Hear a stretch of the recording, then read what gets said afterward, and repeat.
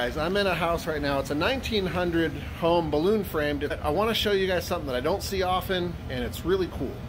So when it comes to plumbing in upstate New York, insulation is really important.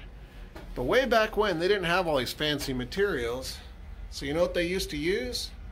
They used to use horsehair. And you can see all the old horsehair insulation. And here's the old and the new juxtaposed. You got spray foamed horsehair.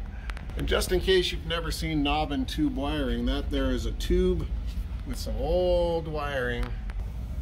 There's another tube. Right here is an old knob. So when you hear knob and tube wiring, that's your knob, and those were the tubes. And unfortunately, we're in the attic, and we've got live knob and tube.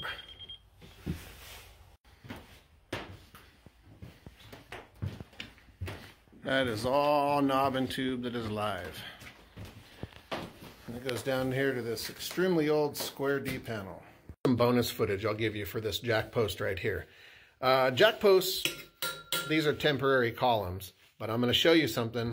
There is a righter way to do this wrong. You see how this jack post is upside down? So this is actually the better way to do it. So if you're going to use these and you're going to do it wrong, this is the righter way to do it. The reason is that pin, that threaded pin right there at the bottom, it takes longer to rust out down here.